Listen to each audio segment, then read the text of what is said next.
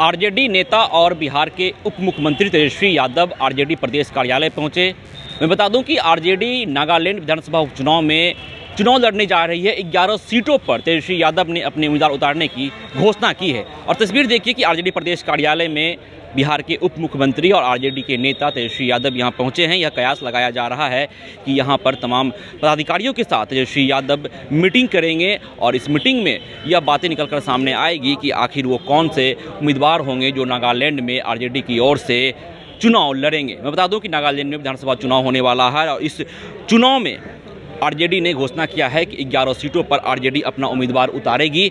और यह घोषणा के बाद आरजेडी के नेता तेजस्वी यादव ने यह भी कहा है कि राष्ट्रीय महासचिव भोला यादव और वर्तमान में प्रदेश सरकार में मंत्री सर्वजीत कुमार नागालैंड जाएंगे और वहां पर वो समीक्षा करेंगे तमाम सीटों का, तमाम विधानसभा के जो वहां पे क्षेत्र हैं उनका। और उसके बाद यह घोषित किया जाएगा कि वहां पे कौन होंगे आरजेडी की ओर से उम्मीदवार। और इसी सब के मंथन के लिए इन्हीं कारणों से तेजस्वी यादव आरजेडी प्रदेश कार्यालय पहुंचे हैं। यह कयास लगाया जा रहा है कि यहां पर तमाम पदाधिकारियों के साथ, पार्टी के तमाम नेताओं के साथ उनकी यहां पर मीटिंग होने वाली है और इस मीटिंग में यह बातें निकलकर सामने आएगी कि आखिर कौन होगा आरजेडी का उम्मीदवार। जिस तरह से लगातार बिहार में महागठबंधन सरकार के ऊपर सवालिया निशान खड़ा हो रहा है, जिस प्रकार विपक्ष में बैठी बीजेपी लगातार महागठबंधन सरकार पर तीखी प्रतिक्रिया दे रही है, उनकी प्रत्येक पहल पर, प्रत्येक नीति पर सवाल खड़ा कर रही है। लिहाजा अब नागालैंड विधानसभा उपचुनाव में भी आरजेडी ने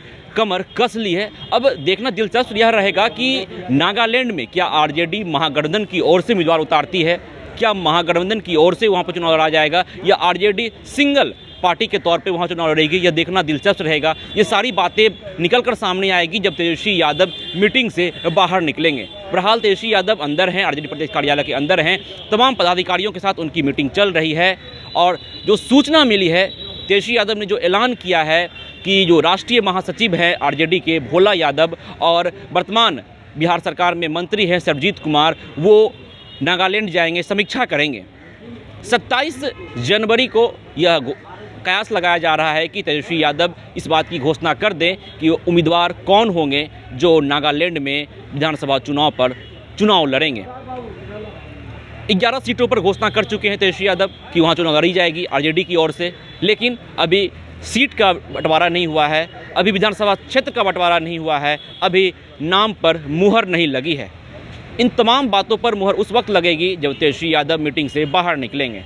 उसके बाद यह बात साफ हो जाएगी कि नागालैंड में आरजेडी 11 सीटों पर जो चुनाव लड़ने जा रही है वो सीट कौन कौन होगा और वहां से प्रत्याशी कौन कौन होंगे। बहरहाल मैं आपको फिर से बता दूं कि राष्ट्रीय महासचिव भोला यादव नागालैंड जाएंगे, साथ ही वर्तमान बिहार सरकार में मंत्री कुमार सर्वजीत भी बिहार जाएंगे। और उसके बाद 27 जनवरी को तेजस्वी यादव इस बात की घोषणा कर देंगे कि कौन होगा प्रत्याशी नागालैंड में आरजेडी की ओर से। कैमरामैन डब्लू के साथ विश्वजीत आनंद, फर्स्ट बिहार, पटना। ये लो मुंह मीठा करो, आज मैंने अपना जॉब छोड़ दिया, अब हम पूर्णिया वापस जाएंगे। जॉब छोड़ दिया है? मतलब ये घर कैसे चलेगा, हम करेंगे क्या और माँ बाबूजी क्या बोलेंगे? इसलिए मैं एक और मिठाई का डब्बा लाया, अपने बिजनेस के लिए लोन अप्रूव हो गया। अरे लोन अप्रूव हो गया वो तो ठीक है, लेकिन पूर्णिया में हम रहेंगे कहाँ? अपना घर भी तो नहीं है वहां। इसलिए तो एक और मिठाई का डब्बा अलग से लाया हूं। हमने पूर्णिया में घर ले लिया है, पूर्णिया के ई होम्स पैनोरमा में। पूर्णिया में पैनोरमा ग्रुप लेकर आए हैं ई होम्स पैनोरमा। बड़ा घर, आलीशान जिंदगी और अत्याधुनिक सुविधाओं के संग। अरे अरे, अब क्यों मुंह मीठा करवा रही हो? क्योंकि हम घर वापसी जो कर रहे हैं। घर वापसी की खुशी पूर्णिया में ई होम्स पैनोरमा के संग। ई Holmes panorama, luxurious lifestyle redefined.